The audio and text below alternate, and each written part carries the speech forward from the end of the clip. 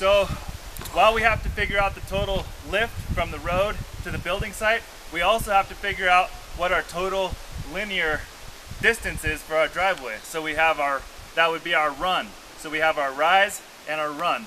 We got to calculate both. And if we have too much lift for the amount of run that we have, the best way, well, there's two ways to decrease our slope. One, we could decrease the lift by creating the parking area at the top at a lower point, which is what he might have to do. The other option is to increase the run. So we take the total lift and we divide it by the run, and that gives us our percent grade on our slope. So right now, for the top section, we're at a 10% slope. We had about 243 feet of run and about 13 feet of lift, of rise. So we did the math, we're coming out right around 10% for our top section.